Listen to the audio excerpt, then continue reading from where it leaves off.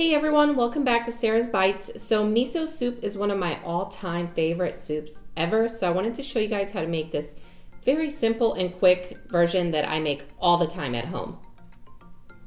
So I got my tofu and miso paste at a local Asian market here in Austin, Texas. Tofu you can get firm, soft, really what your preference is. As far as miso paste though, that is the most important part here. I think that's what makes or breaks your miso soup. So make sure you get a miso paste with dashi stock inside it. Unless you can get dashi stock separately, if you cannot, get the miso paste with that in there because it will not taste the same if it's not in there. So to start this recipe off, you're gonna go ahead and have to let your dried shiitake mushrooms soak in some boiling water. My shiitake mushrooms were pretty long, so I just kind of used my fingers to break them up. And then I poured in, for 2 cups of shiitake mushrooms, I poured in about 2 cups of boiled water on top, and you're gonna put a lid over that and just let that sit for about 20 to 30 minutes so they can soften up.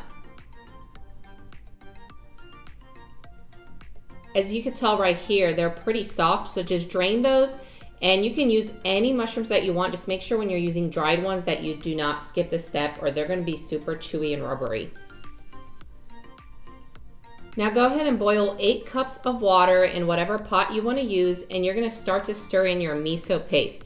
So I started off with about 4 tablespoons. Make sure you don't go too crazy with the miso paste because you can always do a taste test and see if you would like to add in more. So start off with 4 tablespoons if you're doing 8 cups of water, and this is a lot of soup, you guys. So it's gonna feed the whole family, and I don't mind eating leftover miso soup. I know some people don't like it. So if you do not like leftover miso soup, just go ahead and cut this recipe in half. But give that a nice taste. Use a whisk to stir it just because that miso paste is pretty thick. And then go ahead and add in more miso paste if need be. That is all completely preference. So I ended up using 5 tablespoons of miso paste in here.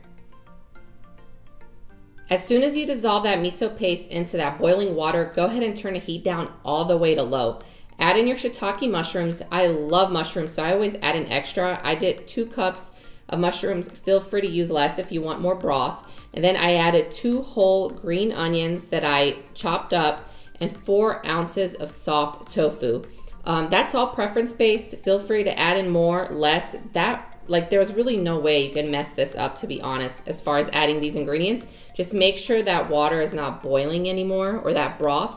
And then you can even add in some wakame seaweed, or really whatever you like. And turn the heat off as soon as you add in everything. Just give it a nice quick stir.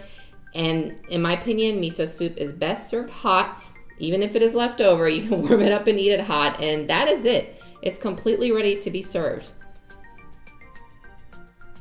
I hope you guys enjoyed this soup and watching this recipe. If you did, please give me a thumbs up below and consider subscribing to my channel if you haven't already. And let me know in the comments if you do end up trying it, how you like it, and what other ingredients you like to add inside your soup.